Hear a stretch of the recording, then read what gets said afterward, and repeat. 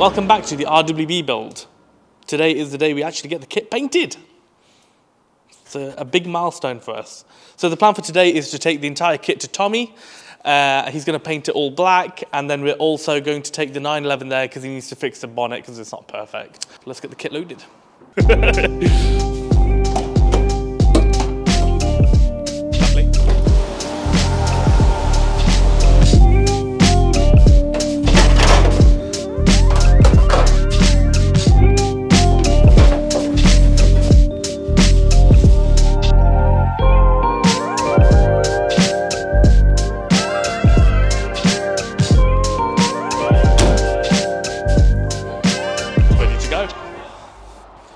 Now then, guys, back on board again. Right, let's go.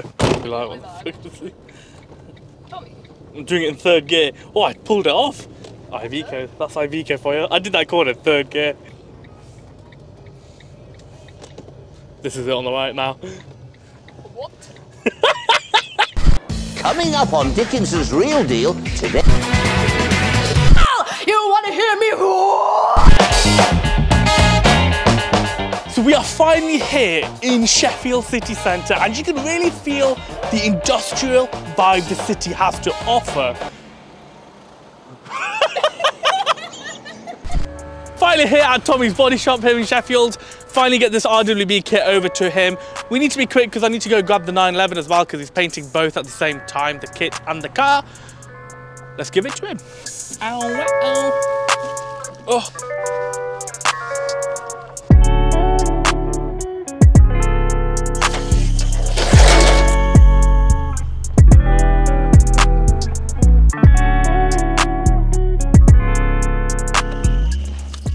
Right, mission accomplished. Mission accomplished. The kit is at the body shop. Now we need to go get a sandwich. Down to Rose's Bakers. I feel sick. Right.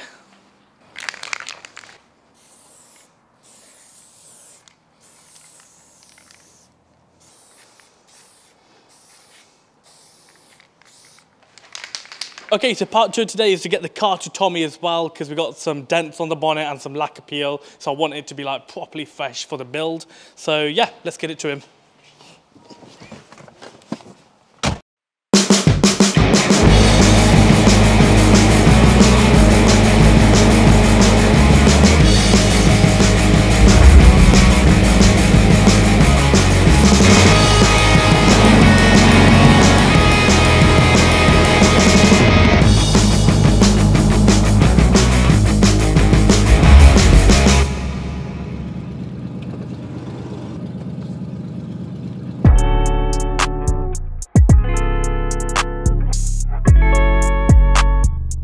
Oh, so we're finally at the paint shop and everything has been sanded, prepped, ready to be painted black. The body kit is actually in the spray booth.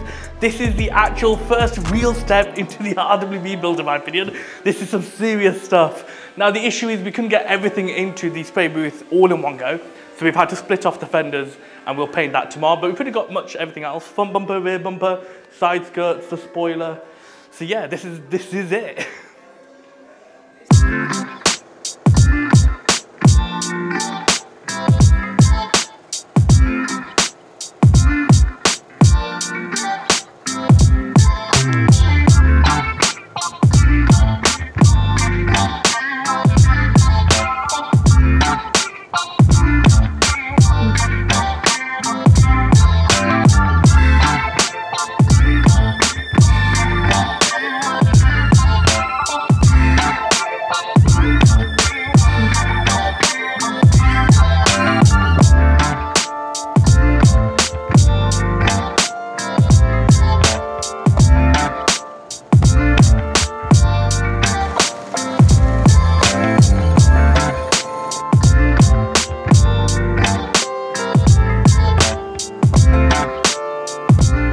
So we've done the mist coat of the lacquer, now the second coat's about to go on. What do you think of the build? What do you think of the series so far, Evie? I think it's shit. Well, there we go.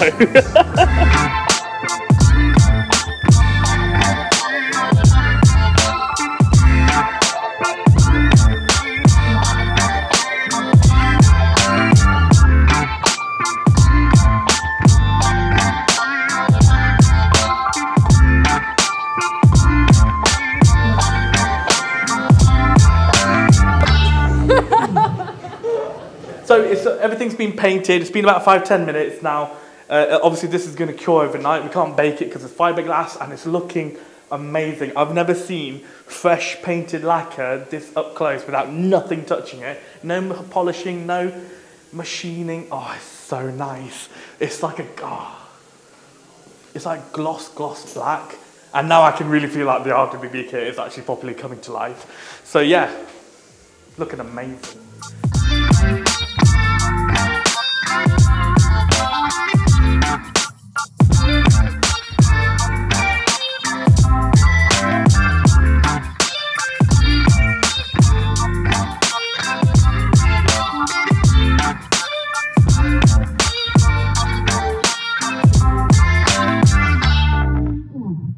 Next thing on the agenda is to get the tyres mounted onto these Brixtons forged 3-piece rose gold wheels.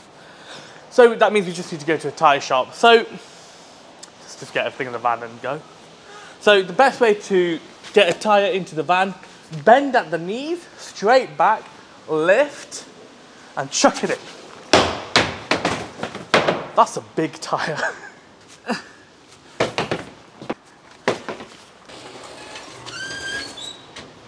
Good morning, Burngree Building Company. Sure, I can certainly get an engineer out to you at the end of April. Well, normally we can find the fault, sir, within an hour, but if it is going to take the engineer a bit longer, then he will advise of the extra charges. That's right, sir. Sure. Right, finding out AP Tyres. I've been coming here, since I was 17 I've been coming here. They've been here a long time. Yeah, they said they can fit these onto the wheels, so just for once I get to watch and not have to do any work.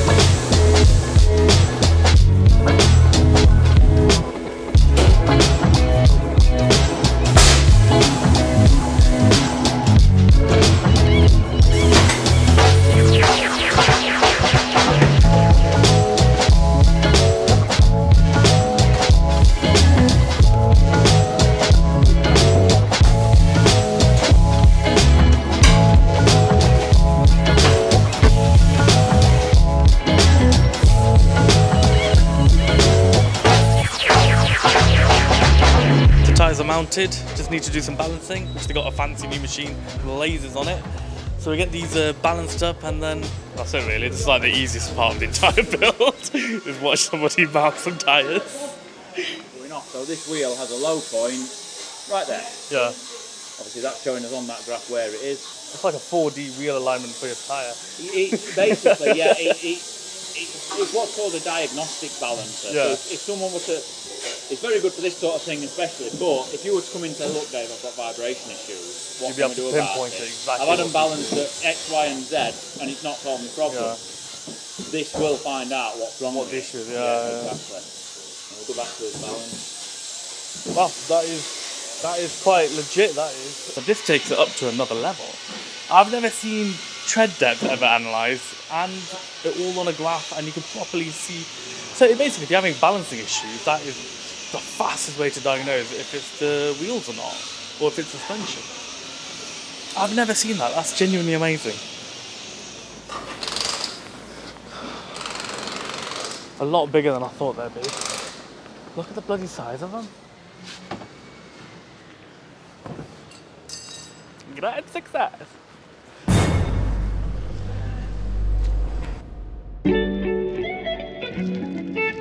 Right, so that is the kit painted. That is the wheels are mounted. So the last thing to do was to get the exhaust sorted, but some delays with the manufacturing. So we're gonna have to push that into a later point, most likely when the kite comes off at that exhaust. But that is gonna be a wrap for episode 2. Stay tuned for episode 3.